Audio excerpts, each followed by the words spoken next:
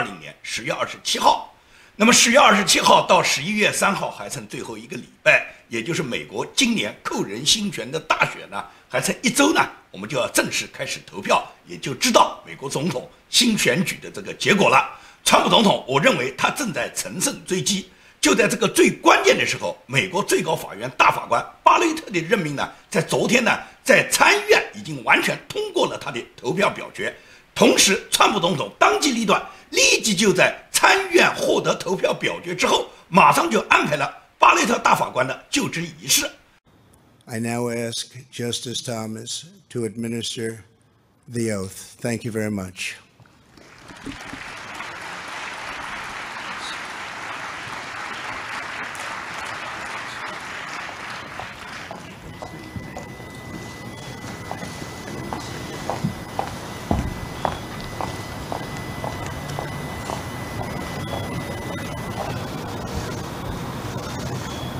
I do solemnly swear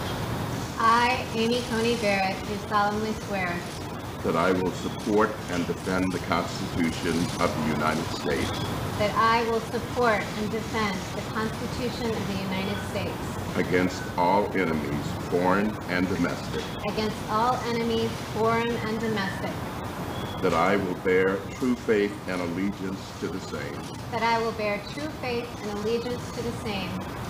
that I take this obligation freely, that I take this obligation freely, without any mental reservation without any mental reservation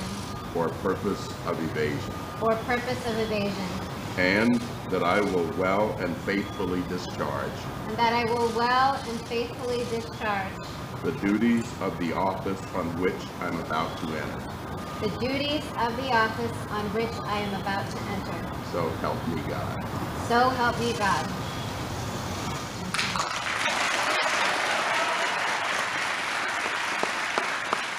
昨天呢，参议院在投票表决中呢，是以52票对48票，最终通过了巴雷特大法官的任命。那么，所有共和党的参议员只有一个人是来自于缅因州的共和党的参议员，叫苏珊·柯林斯，他呢是投了反对票。这个苏珊·柯林斯呢，我在以前的节目里面介绍过她，一个长得非常丑陋的一个老太婆，那张脸看上去我就相信当地的选民下一次一定是会把她选举下去的。他呢是投下了反对票，跟民主党的这个参议员们呢站在了一起。那么尽管他投了反对票，但是绝大多数的这个参议院的这些保守党的参议员们，他们仍然坚持了自己的原则，最终呢让巴雷特大法官呢他本人的任命呢在昨天呢通过参议院，他们投票选举以后，然后获得了通过。那么一通过以后，川普总统立即就在白宫安排了巴雷特大法官他本人的宣誓就职仪式。所以说，川普总统这个安排，你就可以看出，川普总统确实是世界级的领袖，有胆有识，当机立断。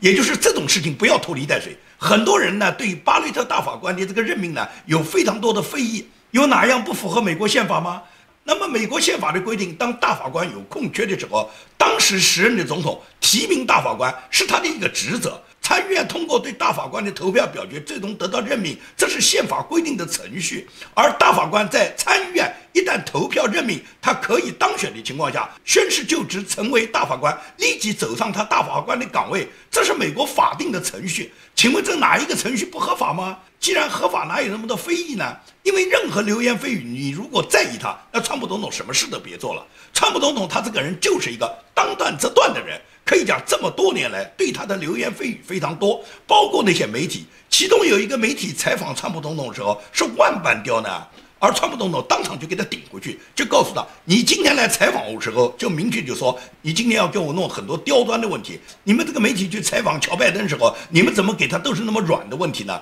为什么什么问题都对着我呢？那个媒体主持人就说，川普要否定媒体，说是要否定媒体的公信力。川普马上就回击，什么我否定你们的公信力啊？是你们自己把你们自己的公信力破坏了。我如果不是因为你们媒体全体抹黑我，我哪有可能需要我自己来发什么推特，靠推特来告诉大家我自己个人坚定的立场啊？因为没有人传达我的声音嘛。你们都是吴总统，他就是一个力排众议的人，因此巴雷特大法官在参议院一旦通过表决，已经确认了他大法官的地位成立的时候，马上川普总统就安排在白宫举行盛大的就职仪式。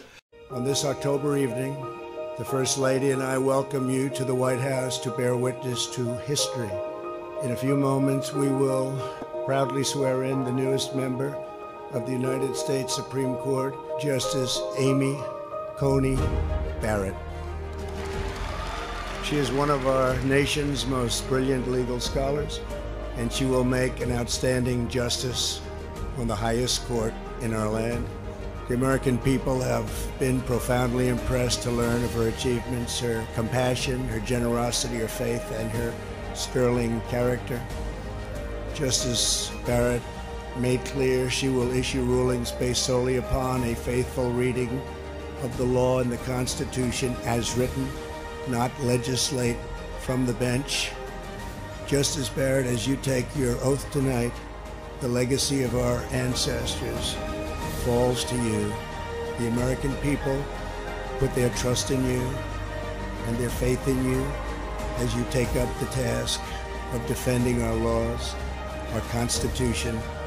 and this country that we all love. 这个就职仪式是非常庄严和有威仪的，彭斯副总统亲自去迎接，可以讲巴雷特大法官、川普总统都信心满满。川普总统是全程观礼，发表讲话，陪同巴雷特走进白宫。而且这次主持巴雷特大法官宣誓就职的，而是最高法院唯一的黑人大法官克拉伦斯·托马斯，他在白宫主持了新任大法官巴雷特的所有的就职宣誓。我们看到的现场视频，国礼威仪，人民重托，新任大法官巴雷特一生最光辉的时刻，预示着川普总统今年大选的完美胜利。所以我们要为巴雷特、为联邦法院、为美国感恩，可以讲神爱深广。川普总统这一次大选中就预示着他一定能够获得胜利，因为巴雷特大法官的如期任命，就显示出参议院所有保守党的这些参议员们，他们能够秉持美国的自由价值观，他们能够坚守美国国父们开辟的这条自由民主的道路。那么巴雷特大法官如期任命以后，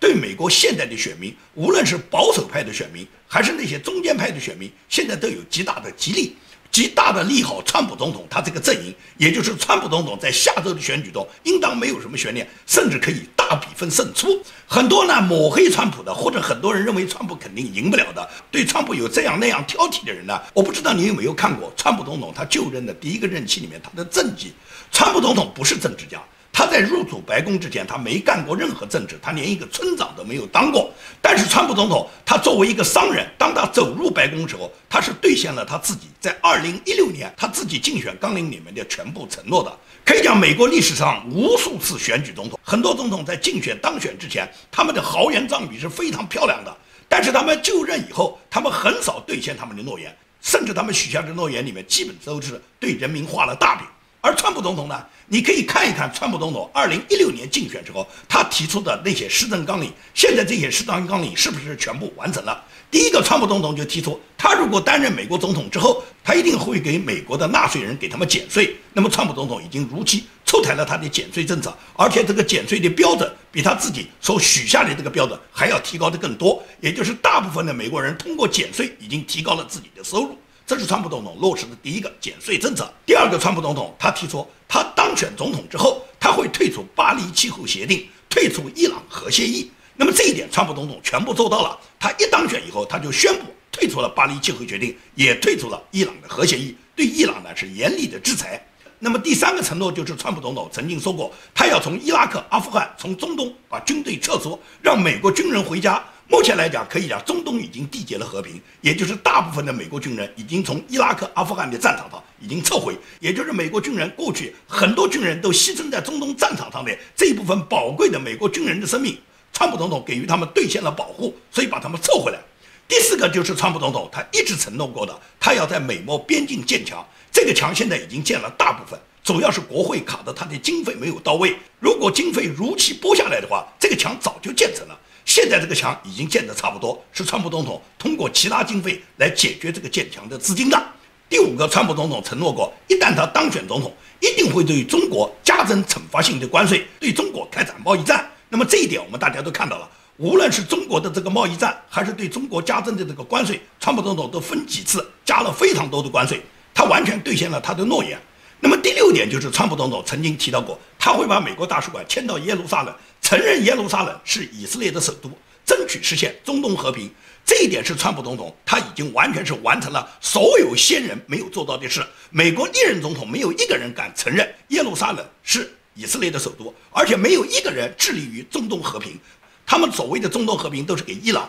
给那些恐怖分子交纳大量的费用。而川普总统先宣布了耶路撒冷是以色列的首都，然后把美国的大使馆迁到耶路撒冷，同时缔结了中东和平。现在以色列和很多阿拉伯国家已经签订了和平协议，他们都彼此建交，他们都达成了所有的和平。同时川普总统对伊朗的那几个刽子手、那几个危害中东和平的暴力恐怖分子苏莱曼尼、巴格达迪统统施以斩首的战术，完全就震慑了伊朗的恐怖分子，这样为整个中东和平就铺下了良好的道路。这是川普总统做到的第7点，就是刺杀了恐怖主义分子的首领巴格达迪和苏莱曼尼。第8个就是川普总统曾经承诺过，要让北约的盟国、北约所有的盟国都如期交纳你们的费用，凡是不交的费用，美军就会撤出。那么默克尔他不交，所以川普就从德国撤了军，这都是川普总统兑现他自己竞选的诺言。所以你要看看一个竞选人，他向人民他承诺了那么多，他兑现了多少？如果不能够兑现，光是跟你空头许愿，这个总统就是在欺骗人民。而川普总统他承诺的，他基本上可以讲99%都做到了，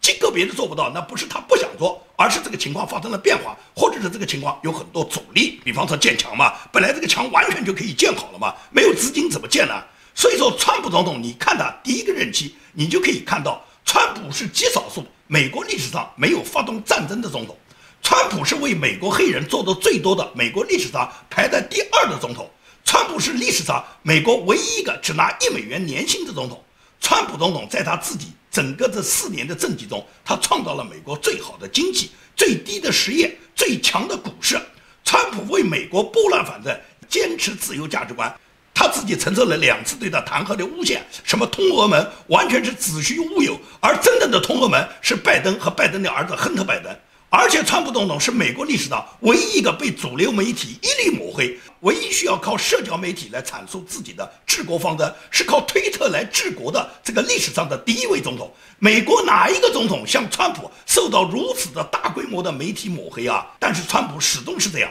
从他竞选的时候到他就任的时候，到他现在参加选举谋求连任的时候，始终他是被美国主要的媒体、主流媒体一律抹黑的人。所以说川普总统经受了太多的委屈，经受了太多的打击，但是他刚正不阿，他始终奋勇前进。所以说对比拜登，你可以看拜登是担任过奥巴马内阁里面8年的副总统的，无论是他担任奥巴马内阁8年副总统期间，还是他自己常年担任美国参议员期间，他对中国的所有重大国策他都参与的。无论是中国在上世纪90年代6·4增加以后，他对中国的暧昧，还是克林顿接任总统以后，美国宣布要把人权和最惠贸易国完全永久脱钩，拜登都是投了赞成票的。包括把中国拉进 WTO， 包括让中国成功的举办北京奥运会，这个拜登都是积极的推动者。那么在奥巴马这一任上面，拜登多次访问过中国，按照他自己讲的，他是跟中共领导人习近平见面最多的美国领导人。那么他跟习近平那么多见面，你认为他是为推动中美之间友谊，然后让美国的价值观在中国建立吗？他根本不是，他是跟习近平去勾兑，他是怎么样让他儿子在中国获得更多的利益和好处，他是去出卖美国。所以说对比拜登他自己从政的历史，你就可以看出你是应该选拜登呢，还是应该选川普呢？拜登他自己说，如果他当选，他就承诺他会每年至少接纳12.5万个非法难民进入美国。而川普在这个方面跟拜登是针锋相对的，川普一直在减少美国每年接受这些非法难民的人数。2020年，美国把这个接受难民人数的上限设在18000人，是历史上的最低水平。你看，川普总统接纳的这个难民人数，只是拜登所承诺的人数连1/10都不到。那么美国能不能接受那种如潮水般涌进来的非法难民呢？谁希望美国变成南非，变成墨西哥，变成委内瑞拉呢？所以说拜登他们就是要把美国搞坏哇，让大量的非法难民到美国来占据美国人的劳动就业岗位，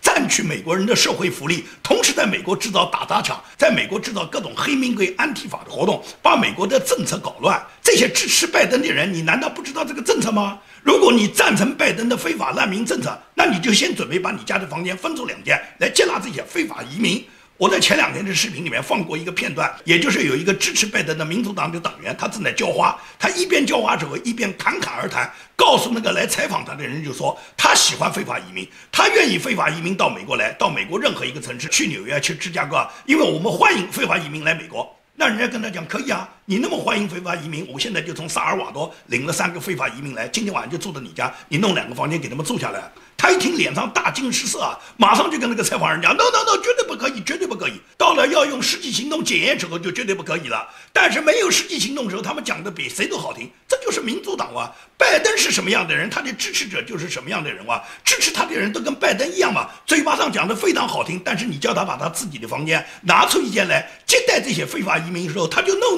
了。这就是民主党的表现。你能选这些民主党吗？那么民主党但是控制到美国的财团，控制到美国的媒体，美国的主要媒体对巴雷特大法官就任的这件事基本上都不报道。 CNN 可以讲是美国最大的主流媒体之一，对巴雷特大法官已经被参议院投票通过，已经就任任职这么重大的事， CNN 一个字都不报。你就看美国的主流媒体他们究竟在干什么。所以说呢，川普总统有时候对美国的主流媒体以及美国的社交媒体深恶痛绝。曾经川普总统的女婿库什纳他就有过这么一种想法，他就说在川普总统退任之后，无论是川普总统这次选不上，还是说川普总统连任，在4年之后，当川普总统退任之后，那么库什纳打算在美国建立一家社交媒体。选择川普总统退任，主要是不愿意让别人认为他是占了川普总统的光。在川普总统退任以后，他准备开办一家社交媒体。这个社交媒体他们是希望能一个公平公正的，至少是为保守党能够公正发言的这个媒体。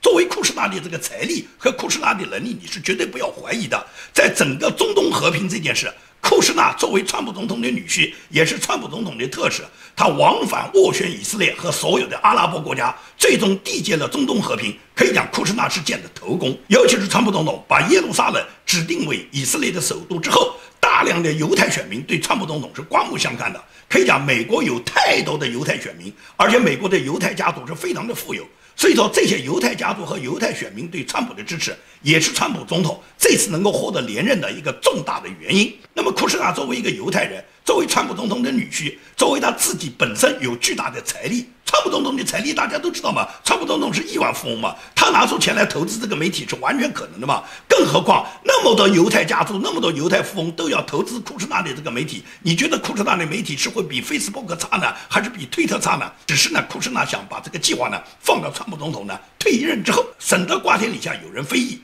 因此，我期待着川普总统本次连任，然后库什纳呢，最终能够在美国缔结一个公正公平的，能为保守党发言，至少是把保守党所有意见能让大家自由讨论的这么一个社交媒体，来跟现在动不动就删帖就封号的脸书啊、推特啊、油管啊，要跟这些媒体进行抗衡。我觉得美国是一个自由竞争的社会，科技的发达是带来人类思想的进步。而思想进步的前提必须是保证人们的言论自由，在人们畅所欲言的情况下，这个国家才可以进步，才可以发展。所以说，我们非常期待着在下个礼拜，川普总统能够如期的当选。做完这一段节目呢，我呢要跟大家讲，我要撤了。为什么要撤呢？我们这边这个大火已经太厉害了。昨天呢，这个大火就烧了整整1天，空气里面呢全部是弥漫着这个烟熏火燎的这种味道，所以呢很呛人。而且呢，这个风特别大，导致呢很多树上的树枝呢都被刮断。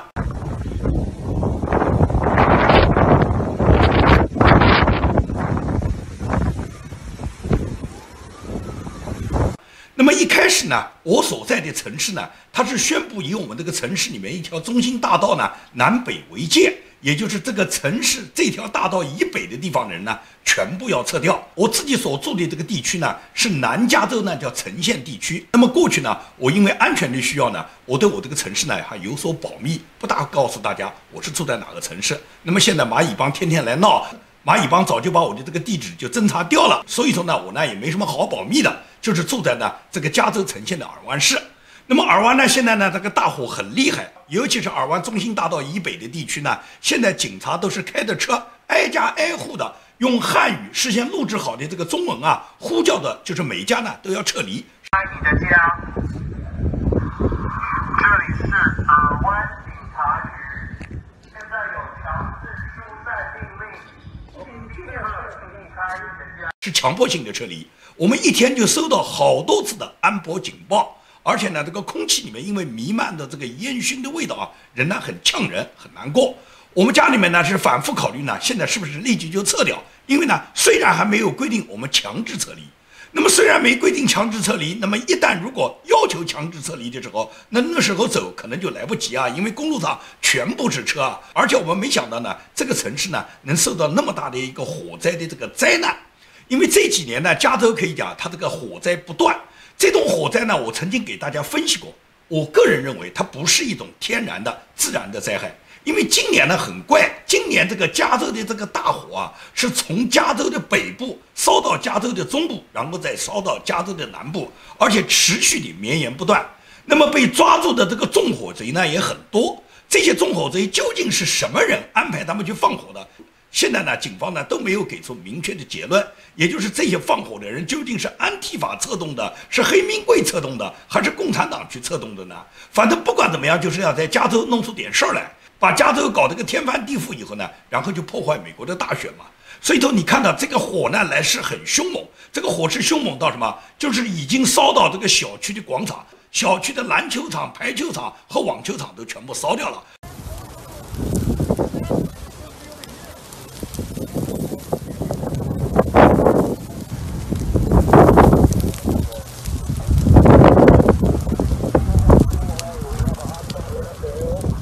所以说这种火势是非常厉害的。那么在这种大火不断的燃烧的过程中呢，那么消防警察呢也出动了很多消防车，空中也出动消防机来试图呢来扑灭这个山火。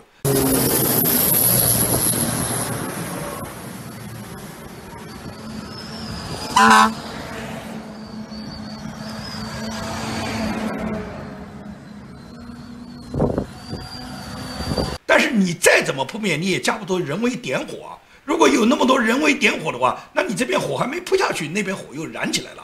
加上加州这个地方呢，它这个气候呢，就是一年四季都很干燥，全年下雨的时间啊，最多只有1-2个月。所以说我们基本上是全年无雨的，而且呢，常年呢是属于气温比较高的状态。因此，加州的气候就导致了什么？特别容易失火。一旦失火以后，基本上是没有救，就让这个火呢就看着它烧，而且是越烧越大。如果没有风的这个情况下呢，可能这个火势蔓延的呢没有那么快。一旦如果起了大风，那么火箭风势的话，那烧起来那这个速度是非常快的。所以呢，我们这个城市里面，昨天是1半人撤离，那么今天估计我们这一半也全部要撤离了。目前来讲呢，我们家也做好了撤离的准备，只是呢，现在大选临近了，因为现在撤呢，无论撤到哪里呢，都不是很方便。酒店嘛，你住得近的酒店呢，肯定是没有效了，所有住得近的酒店也都关闭了，人家根本不会接待任何客人。住得远的酒店的话，可能好一点的酒店，条件好一点的酒店早就被别人订掉。如果那个条件很差的酒店，那么多人挤在一起的话，我就担心电力啊、网络啊都不一定能跟上，而且往往呢都是这个撤出来的人群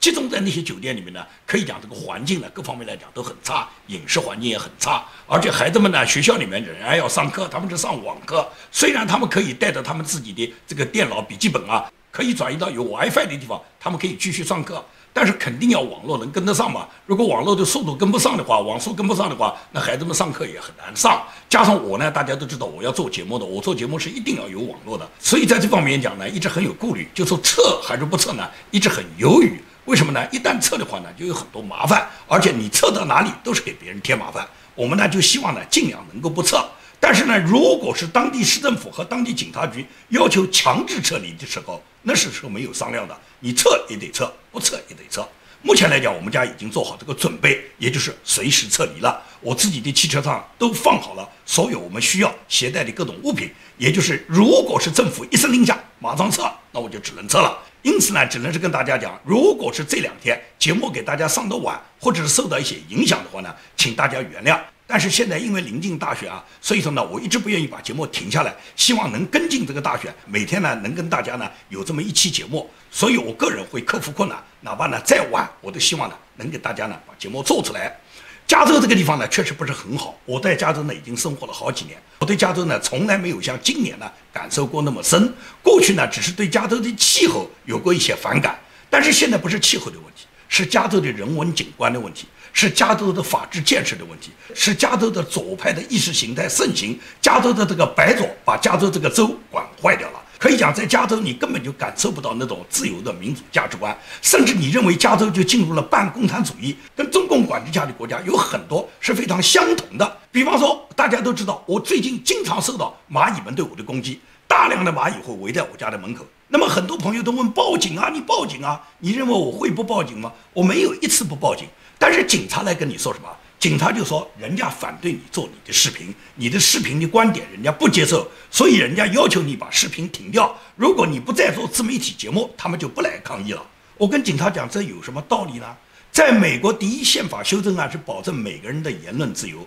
我做视频是美国的宪法保证了我的言论自由，我可以任意去发表我的观点。他如果对我的观点反对，他应该他去做视频，他用他视频的观点，通过他的视频观点来驳斥我。如果大家都赞成他的视频观点，显然大家都会去看他的节目。他有什么权利要求我不准做我的视频呢？谁给他这个限制我言论自由的权利呢？那警察最后就告诉我，那你如果不愿意停掉你的自媒体，那人家就天天来抗议了，人家抗议是人家的权利了。我就告诉他，抗议你应该到市政厅啊，到市政府广场，你到公共集会的场合，你怎么到我私人小区呢？那么警察就说，他只要在私人小区的公共地段没有进入你家的私人领地，那么他就不违法。所以说，加州的警察就是这么回答你的，就是他在公共场地他没有违法，他有权利来过来抗议。如果他进入你的私人领地，你也有权利通过自卫的方法来保护你自己。所以加州的警察局嘛，他实际上是放任一种犯罪，也就是他知道这个犯罪有可能发生，他就放任你这种犯罪。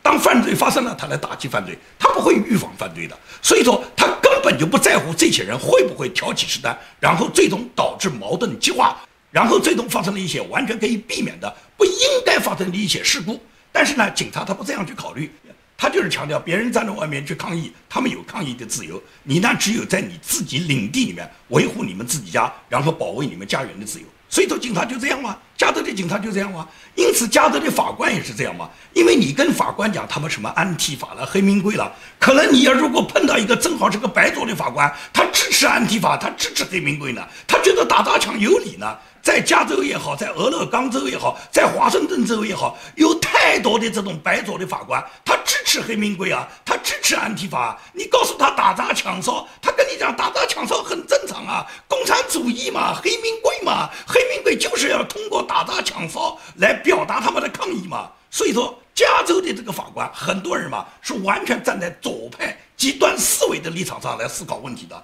在这种情况下，你希望这种法官最终来帮你伸张正义，那只能看到你是不是能碰到一个真正能够按照法律规则来办事的法官。如果你碰到那种白左法官，那毫无疑问来讲，他跟你是按共产主义思维的方式来对你进行教育和执行他的法律的。所以说，在加州，我从来没像今年体会过那么深，因此我是一定要搬出加州的。好，今天的节目呢，我就只能跟大家做到这里了，因为空气里面都是弥漫的烟味，我呢感觉到非常的呛，所以说呢，我就不把这个节目继续给大家做下去了。如果说明天节目发得晚，或者是因为这个大火延误了这个节目，请大家原谅。好，今天的节目到这里，谢谢大家。